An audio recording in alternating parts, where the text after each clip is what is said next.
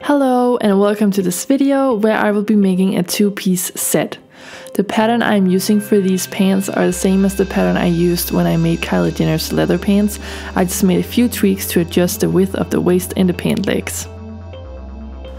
What I did was extend the waistline and then draw a vertical line from the crotch line and up to make sure the waist of the pants could accommodate my hip measurement. Another tweak I made was to decrease the width of the pant legs as these were quite wide.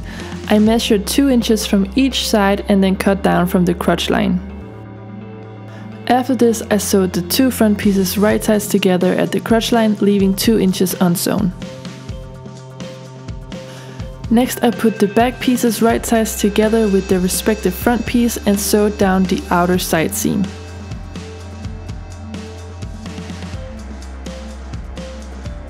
This is how your pants should look at this point. Put the pant legs right sides together and sew along the inseam of each pant leg.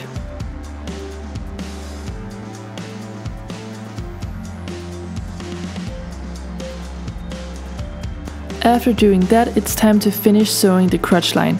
Match the right sides together and continue the stitch you made in the beginning when sewing the two front pieces together.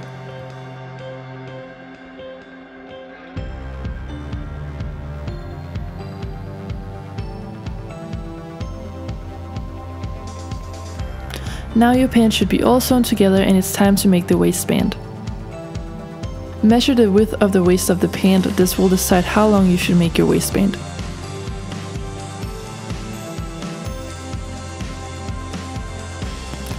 Then cut out some elastic in a length that fits comfortably around your waist.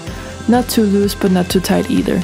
I decided to make a waistband with 2 channels, hence why I cut 2 elastics. You can decide to only use one wider elastic. It is also important to measure the width of your elastics to figure out how wide to cut the fabric for the waistband. Here I am cutting out the waistband. It's better to make it too wide than not wide enough. Fold the waistband wrong sides together and sew 2 channels. I made the channels a little wider than my elastic to make sure I could get the elastic through.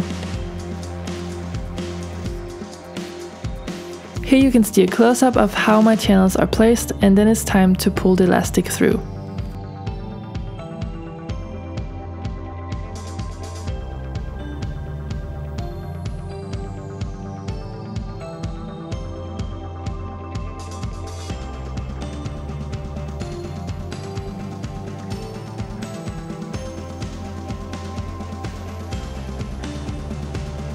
Here is a close-up of the waistband with the elastics pulled through.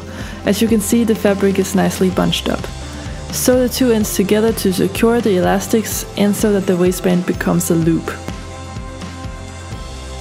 Next, divide the waistband into 4 equal parts and pin each part to a seam on the pants. This will guarantee a nice distribution of the fabric when sewing the waistband to the pants. The pants and the waistband should be right sized together. When the waistband is pinned in place, sew around to attach it. After attaching the waistband, I went ahead and made the cuffs for the pants. Figure out how long you want your pants and then mark this on the pants. This will be the upper line. From that line, measure down your desired width of the cuff.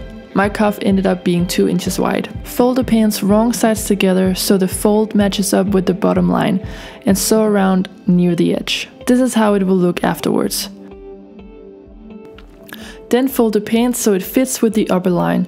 This method makes sure that only the right side of the fabric can be seen, which is why I chose it. Make sure the cuff is the desired width and then stitch in the ditch of the side seam, so that there will be no visible seams from the outside. Here is a close-up of the cuffs after I stitch in the ditch. As you can see, or rather as you cannot see, there is no stitch. If your cuff is still wanting to unfold, do some blind stitches to keep it in place. For the tube top, cut a piece with the length of your bust measurement and your desired width plus 2 times the width of your elastic. Then fold the edges and sew along, creating a channel wide enough for your elastic. Again, the elastic should fit comfortably around your lower and upper bust. After doing that, pass the elastic through and then sew it right sides together to create a tube.